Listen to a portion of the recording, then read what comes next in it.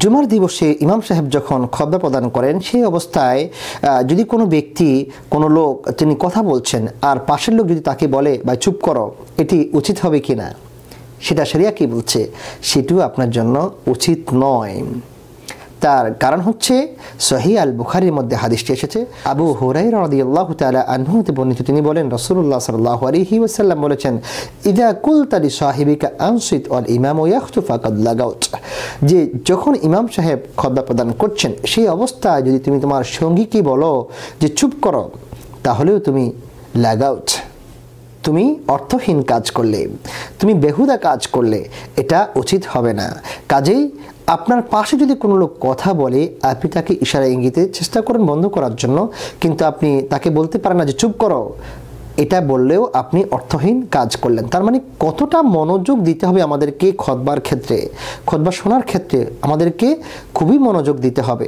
হ্যাঁ, যদি এমন হয় যে একটা লোক অনেক জোরে কথা বলতেছে এবং পরিবেশ নষ্ট করে ফেলছে, সেই অবস্থায় যদি আপনি তাকে না বলেন তাহলে দেখা যাবে যে পরিবেশ আরও বিঘ্ন হবে।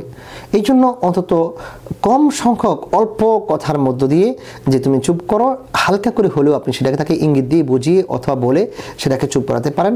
কিন্তু উত্তম হচ্ছে যে একবারেই চুপ থেকে মনোযোগ সহকারে খুতবা শোনা। আর আমরা বলেছিলাম যে রাসূলুল্লাহ সাল্লাল্লাহু আলাইহি ওয়াসাল্লাম জুমার দিবসের যে কাজগুলো বলেছেন, যে কাজগুলোর ক্ষেত্রে আল্লাহ রাসূল উৎসাহিত করেছেন এবং 5টি কাজকে পালনের মাধ্যমে আল্লাহ রাসূল বিশাল একটি পুরস্কার ঘোষণা দিয়েছেন, সেই সমস্ত কাজসমূহের অন্যতম একটি কাজ হচ্ছে ওয়াদানা মিনাল ইমামি ফাস্তামা, সে ইমাম সাহেবের নিকটবর্তী হলো এবং সে কি করলো, ফাস্তামা, খুব মনোযোগ সহকারে খুতবা শুনলো, ওয়ালাম ইয়ালগু, এবং সে বেহুদা অনর্থক কথাবার্তা লিপ্ত হলো না। তাহলে যদি কোনো ব্যক্তি আনসিত অর্থাৎ চুপ করে এই শব্দটিও বলে, তাহলে সে অনর্থক কাজে কথায় লিপ্ত হয়ে গেল। তাহলে আমাদের কি বিষয়গুলো খেয়াল করা দরকার এবং জুমার খুতবা মনোযোগ সহকারে শ্রবণ করা দরকার। আল্লাহ সুবহানাহু ওয়া তাআলা আমাদের সবাইকে সঠিকভাবে দিনকে বোঝার তৌফিক দান করুন।